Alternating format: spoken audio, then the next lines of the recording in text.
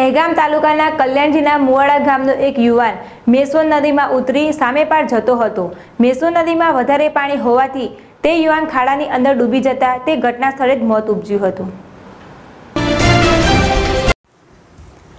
ગાંધીનગર જિલ્લાના દહેગામ તાલુકાના લખાના મુવાડા ગામે આવેલી મેશ્વન નદીમાં 2 બાળકો તણાઈ જતા તેનું મોત થવા પામ્યું હતું। તેની હજી સાય સુકાઈ નથી। ત્યાં જ ફરી આજે સવારે કલ્યાણજીના મુવાડી પાસે આવેલા મેશ્વન નદીમાં એક યુવાન ડૂબી જતા તેનું મોત થવા પામ્યું છે। તે અંગેની વિગતવાર માહિતી એવી છે કે ગઈકાલે બપોરના સમયે મેશ્વન નદીમાં ભરપૂર પાણી આવ્યું હતું। આ ગામમાં રહેવાસી પોપટસિંહ રામસિંહ ઠાકોર પાડો સામે કિનારી બાંધીને આવ્યા હતા અને પાડો રાખીને પોતાનું જીવન નિર્વાહ ચલાવતા હતા। તેવા સમયે કલ્યાણજીના મુવાડાથી ખાખરા જતા મેશ્વન નદીમાં આવેલ હોવાથી અને આજે સવારે 6:30 વાગે ઘરેથી પાડા માટે પોલો લેવા જાઉં છું તેમ કહી ઘરેથી નીકળ્યા હતા।